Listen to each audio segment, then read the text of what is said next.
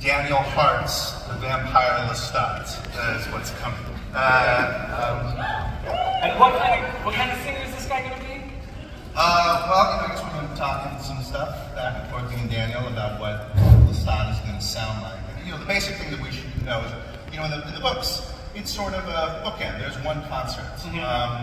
But we don't do things like that on our show, so it's going to be a full tour across the world.